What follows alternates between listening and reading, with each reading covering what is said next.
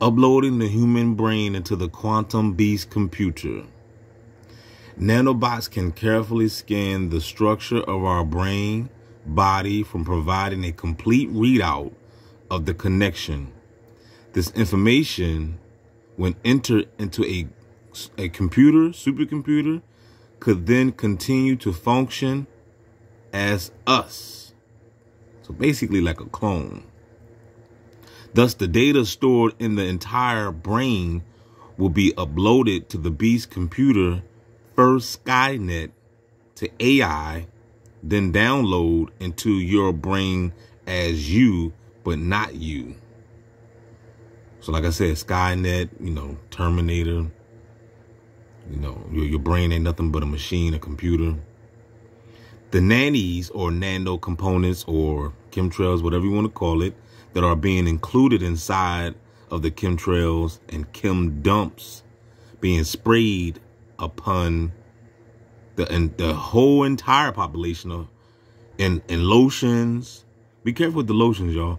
Food, drink, are tiny microscopic components which, once reconstructed inside of the human body, are programmable and can be activated by scalar frequency waves and or remote control and other types of frequency wave activations.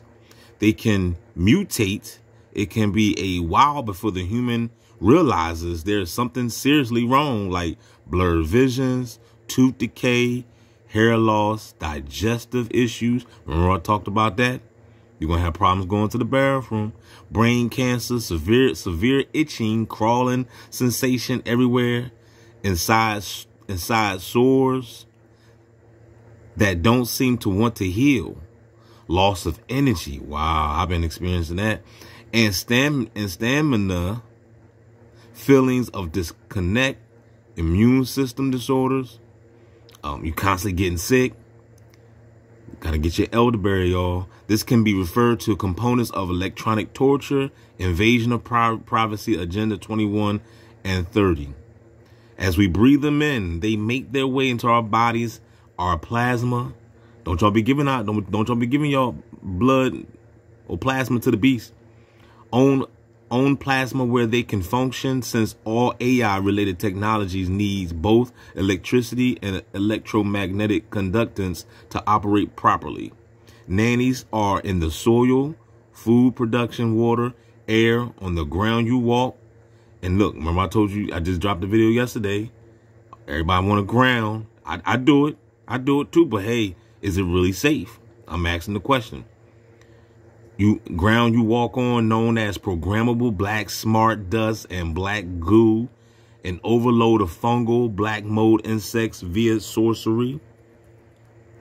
It is a good idea while listening to this program, drink plenty of purified water, detox of the body, either using special blended herbs, teas, blood purifiers, bioresonance devices, and get extra rest.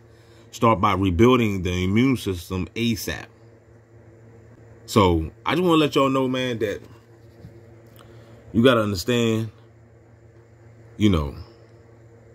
there's a war going on inside no man is safe from.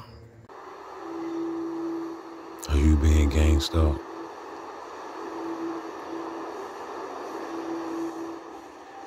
Does the world feel strange? Do it feel like they're watching you?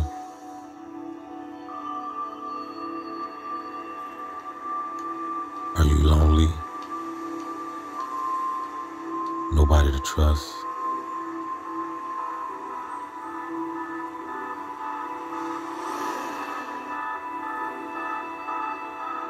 Gang stalkers around, spying on you.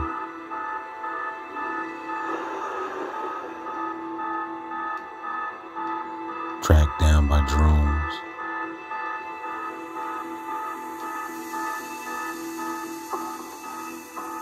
Absolutely no privacy.